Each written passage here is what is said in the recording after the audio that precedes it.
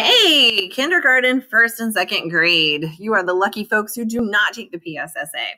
So I have a design challenge for you. This is going to be the hardest design challenge yet. So I have a couple of things I want to share with you. One of them is the tools that you're going to have this week. 2 tools. You're going to have 20 popsicle sticks and you're going to have 10 rubber bands. And what you're going to be doing with these is you are going to be creating a catapult.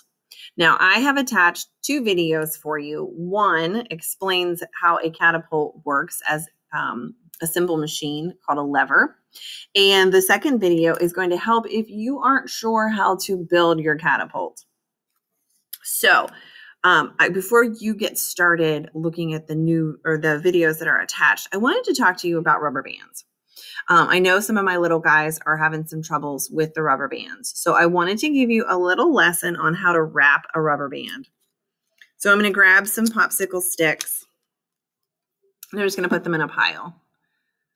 Now I'm going to take my rubber band and I'm going to put it over my sticks. Then I'm going to twist it and put my sticks through. And I can just keep twisting and pushing it through until it's wrapped. Now, if you wrap it too many times and it gets too tight, then the rubber band could break. If it's too loose, then the rubber band will fall off and your sticks will fall apart. Now, this catapult is, like I said, it's a little bit harder. The video that I'm showing you on how to make a catapult, there are 2 different ways. You can choose one or both if you want to. That's your choice.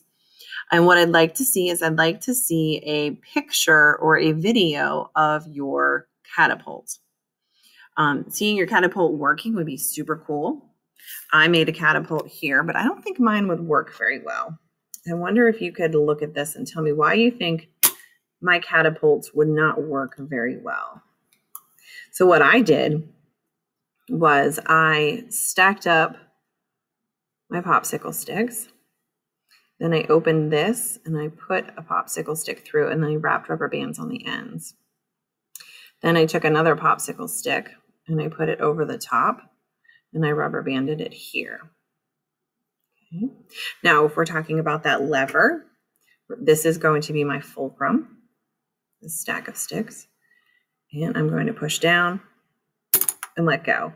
And my entire popsicle stick just flew off. So I guess that explains that my catapult is not working. So I want you to try your own catapult. I obviously failed my design challenge, so I need to go back and I need to take a look at this and figure out where's my design problem. I think it might be I have too many popsicle sticks, but I don't know. I'll have to go back to my drawing board and find out. If you have any questions, send me an email or a message through the Google Classroom. If you need any tools, please let me know and I can have those ready for Friday pickup. And I am super duper excited to see your catapults.